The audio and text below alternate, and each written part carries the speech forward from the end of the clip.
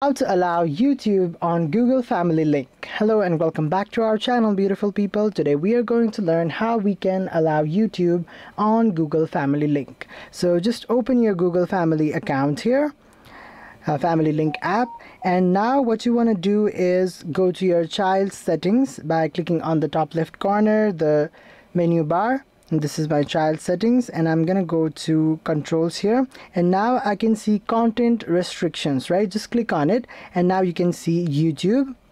Now you'll have these settings, and let's be patient for a while. Okay, so you can allow either of these settings here, YouTube Kids or just normal YouTube, and then you can also add explore or explore more or just most of YouTube. You can filter all of these out, and that's about it. Now the next thing that you have to do is click on next here and click on final setup here on the last button.